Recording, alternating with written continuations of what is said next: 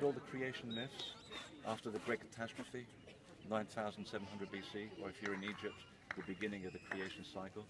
The first mound that rises out of the primordial waters of chaos, upon which there's miraculously there's a little branch that's suddenly on top of the mound already, and the bird alights onto it. And I think the same story exists in the Maya tradition, I believe.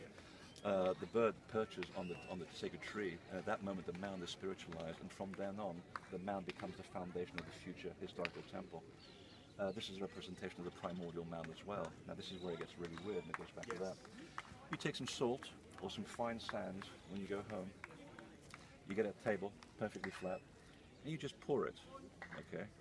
And then, because you're bored and it's winter, you've got nothing better to do, at least in my case, photograph the mound from the side and put it in Photoshop and look at the angle that the mound forms as a way of dropping matter into it. 32.72 degrees is the angle of how gravity influences matter to fall to create that basic shape. It's otherwise known as the 33rd degree of Freemasonry, because you can't just go into a party and say, "Hi, I'm a 32.72 degree Mason." It doesn't really work. It doesn't roll off the tongue. It's a convenient rounding off. But it also comes about, the engineers know about this, it's called the angle of repose.